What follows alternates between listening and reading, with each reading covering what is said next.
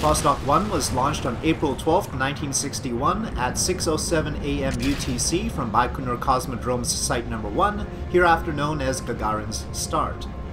The mission was to launch the first human into space and into orbit and return that human safely back to the surface. The person chosen for this mission was Yuri Gagarin, a 27-year-old pilot who was in excellent physical condition and also very likable, an important quality for a person who would become the face of the Soviet space program. A week before the launch, the head of cosmonaut training, Nikolai Kamanin, was still undecided about whether Gagarin or Herman Titov should get the flight. Titov was the stronger candidate, but the second mission, Vostok 2, was a much more taxing whole-day mission, whereas Vostok 1 was just a single orbit. Kamanin opted to have Titov handle the more difficult mission. That said, both cosmonauts had emerged at the top of the selection process. Vostok 1 followed a long series of Korabl Sputnik tests, which included dogs as well as mannequins named Ivan Ivanovich. The Soviet Union was confident it was ahead of the competing American program, and the lift capacity of its R-7-based launchers easily outmatched the Thors and Atlases available to the Americans at the time. But the United States was initially only aiming for a suborbital flight, so there was the potential that the US could get the first person into space, though not to orbit. Still, the testing program for Gagarin's flight had time to be thorough, and they knew it because the American program, unlike the Soviet one, was quite public. That was fortunate because the Korabl Sputnik phase had more than its fair share of malfunctions that made clear that Vostok 1 remained a daring, potentially dangerous mission. The Vostok K rocket launched Gagarin's Vostok spacecraft into a 327 km by 169 km orbit at a 65-degree inclination.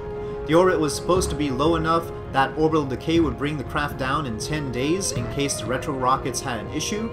Gagarin had enough supplies to potentially survive for that time. However, the apoapsis of 327 km was higher than expected, resulting in a 20-day decay time.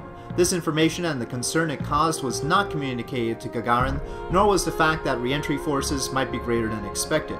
At launch, Gagarin famously said, "Let's go, poyahale," and communication through the launch was good, with Sergei Korolev, the designer of the R-7 and instigator of the Soviet manned space program, himself on the other end of the line.